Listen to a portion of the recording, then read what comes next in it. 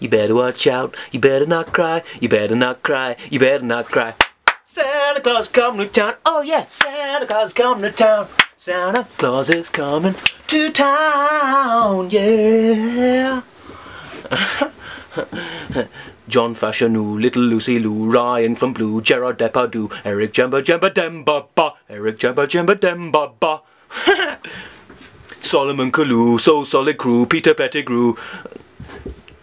I can't think of any more. I just come from the Christmas party with my work colleagues. I had an absolute whale of a time.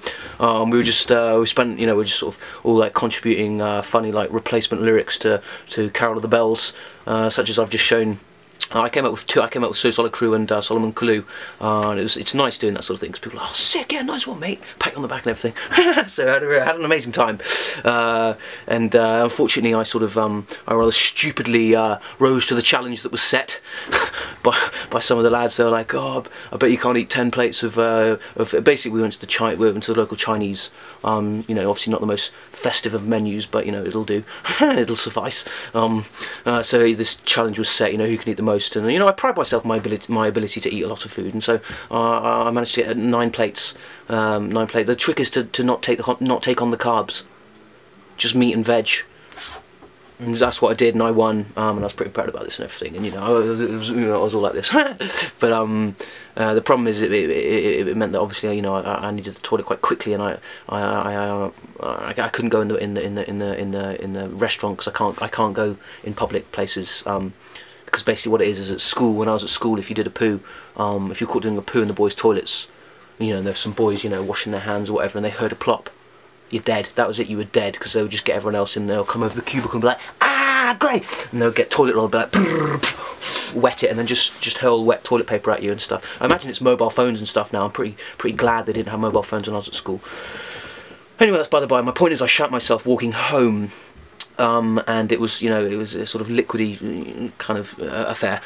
Obviously I was, you know, instantly ashamed and appalled by myself, but you know, you just have to sort of plod on in that situation. So I was about 4 minutes from home, and just kind of, you know, clenched my bum cheeks and tried to maintain as much of a human walk as possible, even though I did resemble a waddling penguin.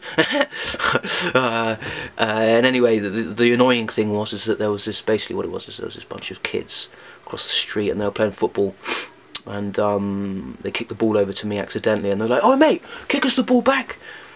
And I'm never one to give up an opportunity to kick a football or show off my skills and do kick-ups and stuff like that, so I you know, I pinged it back to him and pretty much landed it on his feet. But unfortunately, as I did so, some sort of watery fecal matter kind of flicked up a little bit out of my trouser leg. And they did see this, and they didn't really say anything, but I walked off quite quickly, and then I did hear a sort of scream. I think I got a bit on their football.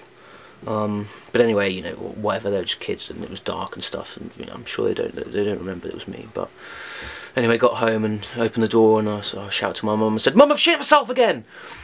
But unfortunately, my sister was in the living room having a piano lesson, and I think her teacher heard, obviously, and you know, I just heard her on the piano just going da da da da da da da da da da, and it just stopped like that when I shouted what I shouted.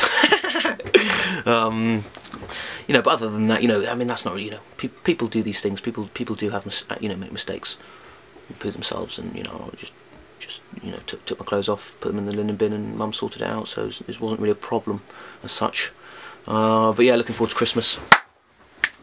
It's gonna be a blast this year, because it's basically all my little cousins are coming up, and I've been working on my magic tricks and stuff, because you know, I'm getting pretty good, and so I'll just be like, you know, it'll be nice to have an audience and stuff. And this is one of my tricks. I've got loads of them.